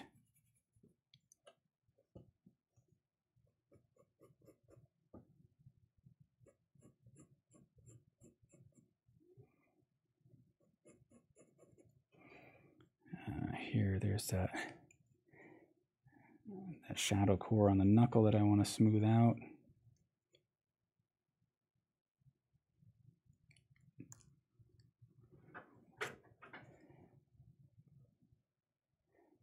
I really want to observe how these marks wrap around that knuckle.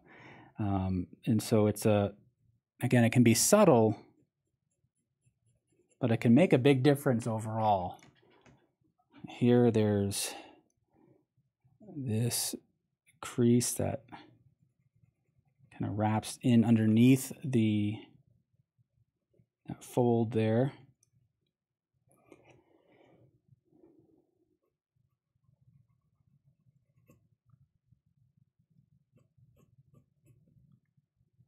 Now I can't really see the edge of the finger as it emerges from the shadow, you know, in this section here. So I'm not going to invent it.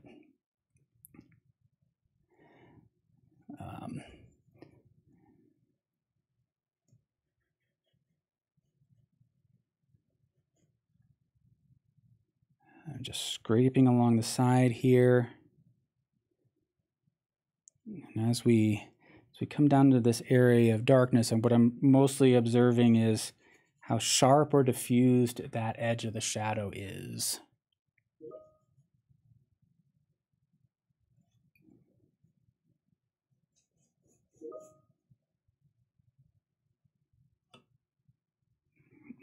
Okay, so there it gets really dark in here where we see a little gap in that finger.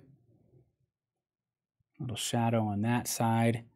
And that curve almost changes direction. You can really see that, you know, there are angles to this curve. And I can refine that with the eraser.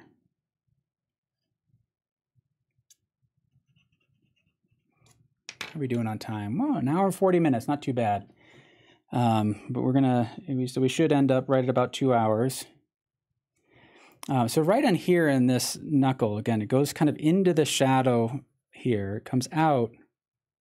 And then what it seems to me is that there is a slight darkening of the shadow right in here. So you get a little bit of bounce light in there. And if you notice on the areas where we're observing bounce light, I'm not really lifting with the eraser, because that is one of the things that I see sometimes with students who are just kind of practicing, is an overstatement of the reflected light.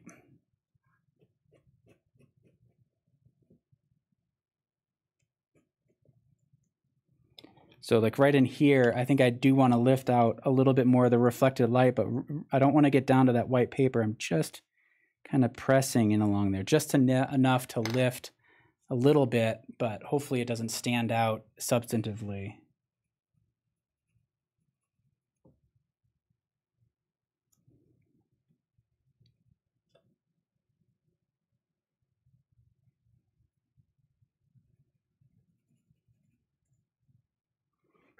Okay.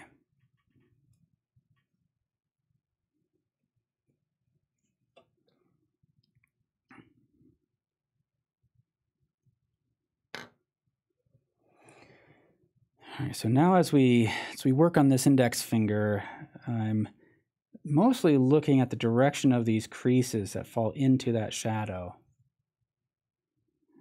And so we talked about there being two planes to that hand.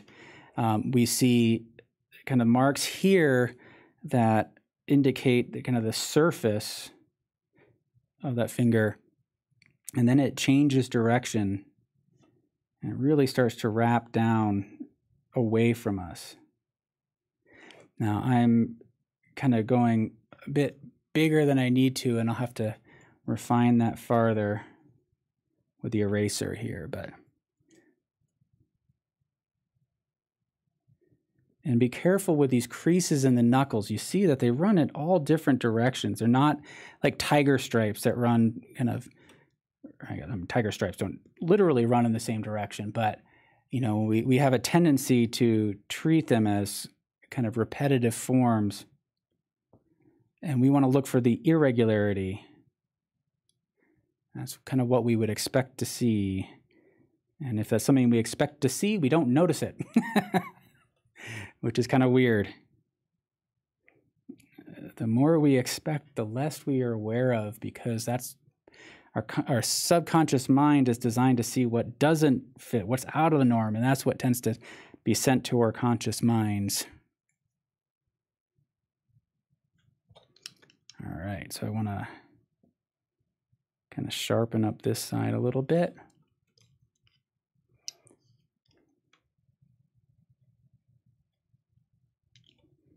Let me see, I'm going to soften that, and I'm just going to keep using both an additive and subtractive process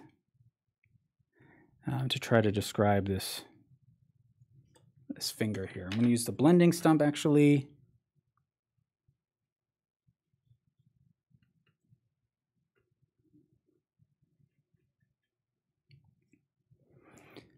And then I'm gonna have to reestablish the light on this side of the finger.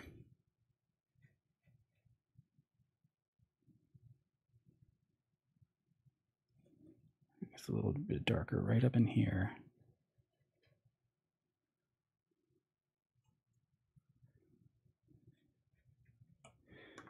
Okay, so I'm going to start with the kneaded eraser. Let's see how far we can get with this thing. I'm just tapping with it to try to describe the light. And again, trying to observe where is it a sharper light and where is it more diffuse. It's kind of sharpest right here along that knuckle. And then it gets a little bit more diffused in here.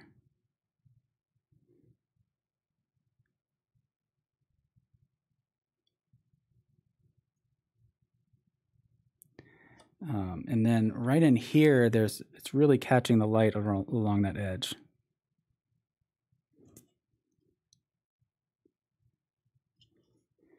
And it turns right into that light part on the finger there.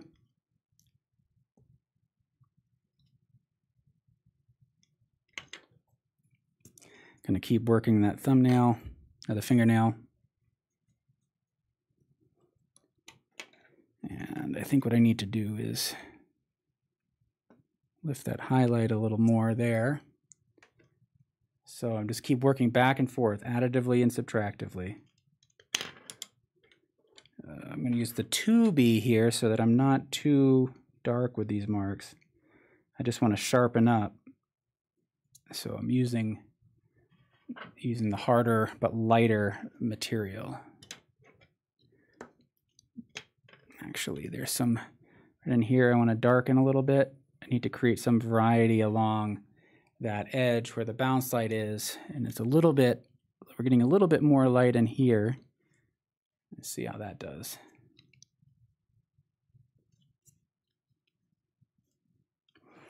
So I can use this eraser and just kind of lightly scrape, trying to discover the cross contour information here.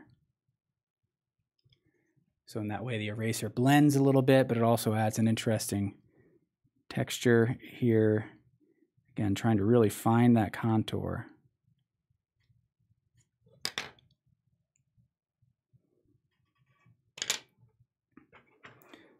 And then I need to bring this up a little bit more, a little bit darker right in here.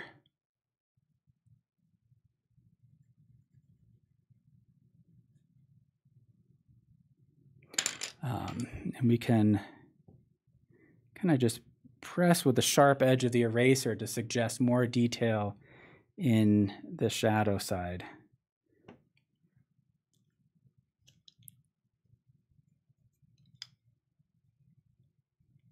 And here, with this finger here, it gets a little bit darker towards this edge. And then the highlight gets a little bit lighter right in there. And I think the same with this one. So I'm going to use the eraser to sharpen that edge some more. And then lift right in along here. All right, so I think we're in pretty decent shape for now then using the blending, the white charcoal.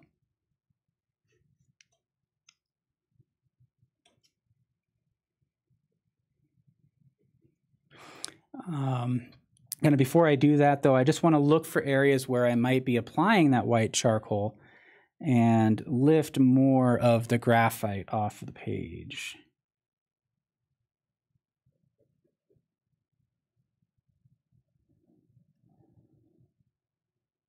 Because I haven't been super careful with keeping those areas clean, so. With this eraser, again, I can kind of lightly scrape over the contour of the hand to kind of help unify some of these forms if it's feeling too, I don't know, too unblended, too chunky. All right, so now with the white, I'm going to bring in a little bit on the highlight along this edge.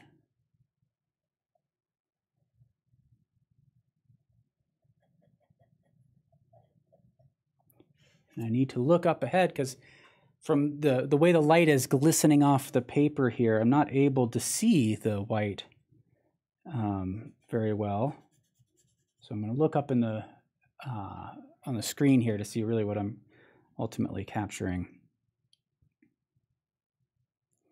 So I'm just being really careful not to bring the brightest brights right up to that edge. I want there to be some barrier, you know, some subtle transition there. Here there's a kind of a broader plane. So I'm using the side of the pencil again because that helps me to utilize the tooth of the paper. And it also keeps the pencil sharp for when I really need those fine edges.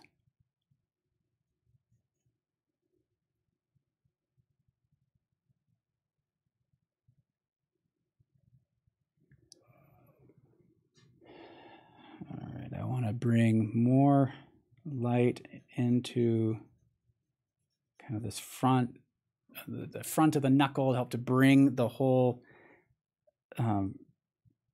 the whole hand forward a bit more. So I'm trying to bring out the highlights from this section. But let me see what happens if I had a few lights back in here. Oh, there's a really nice.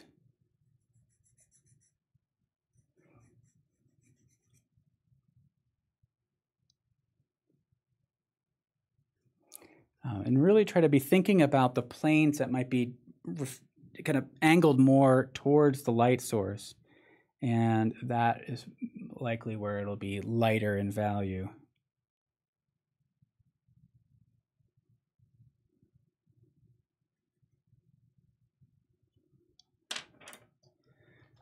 Actually, you want to use the eraser in some areas more.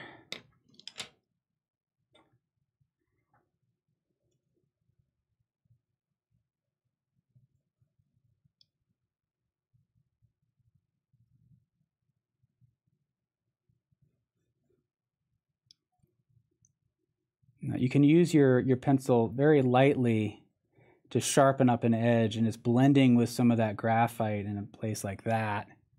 Like I said, it can sharpen up that edge without advancing it too much.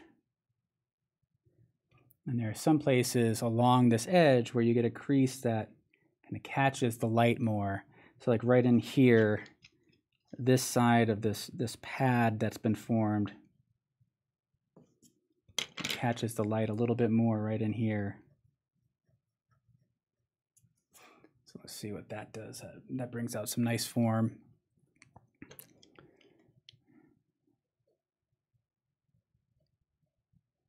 I'm going to bring out some of the light along there.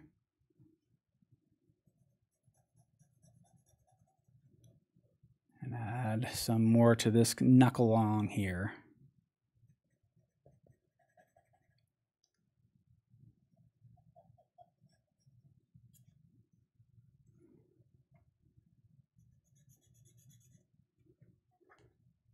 All right, and now I would need to bring that down in here into this finger where the light's striking a little bit more. And again, just using the side of the pencil, and right in here, it's really catching that nicely, but just catching that a little bit on that edge. And I think I want to lift out some of the highlight here and along in here. So right up against that finger, it's a nice bright light.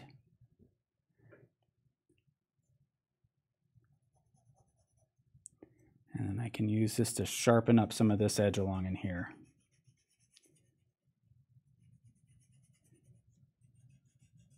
I should be mindful of the direction of that pot, the perspective of that edge. So I can change the direction so that it aligns with the slope of that edge of that pot that she's holding.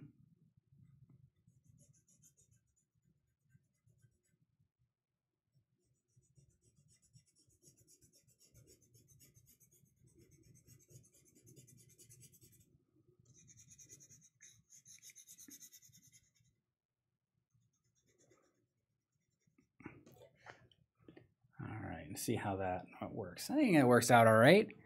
Right in here, I can pull out a bit of a highlight towards the high point on the fingers.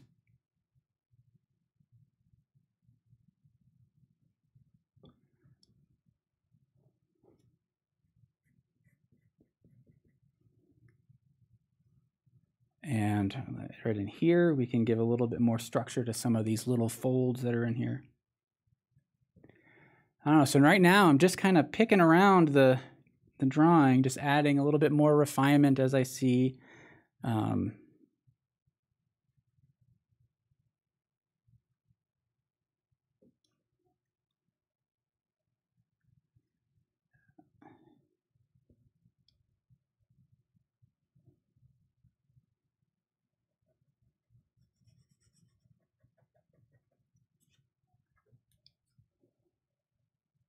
So I hope everybody's enjoyed this. I'll keep working on it a little bit more.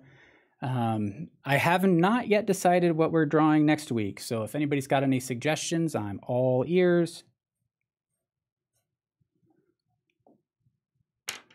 I'll use the 2B to add a little bit more kind of sharpness in some areas. I think maybe what I'll do is I will kind of refine some in this area, let this kind of fall off a bit more. So maybe I want to kind of sharpen some of these lines a bit more.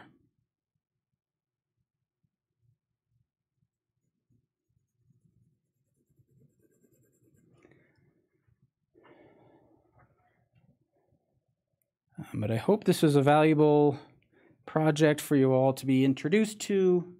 I look forward to seeing your drawings. Again, share them on artistnetwork.com.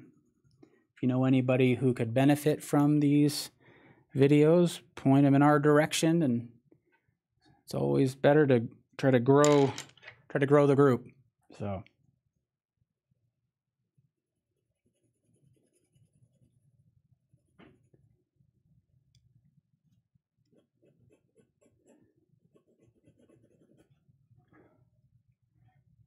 whew, this has been a tough one.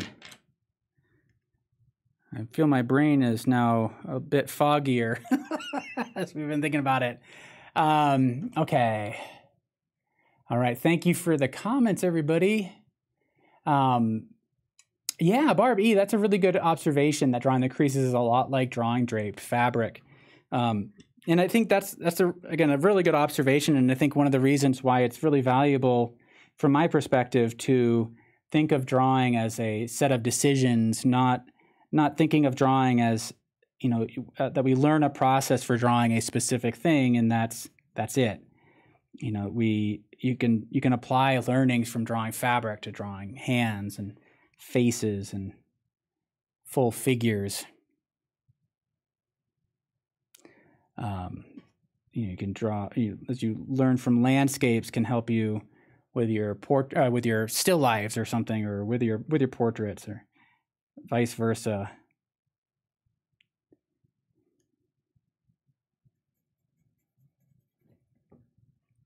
I'm just kind of darkening in a little bit more in some of these areas.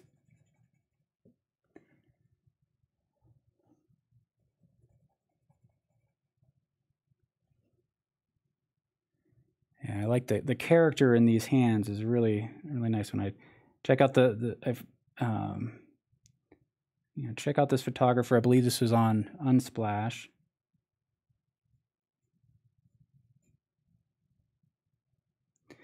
But phew, I think I'm going to call it a day. This has been a long one. All right, so let's see what.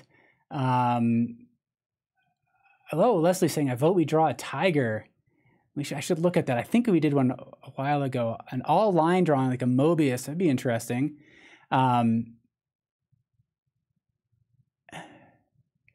Steven is saying, has anyone ever fixed their pencils and then maneuver their paper to draw? It sounds very backwards, just came to mind. Yeah, that could be an interesting experiment to give that a try.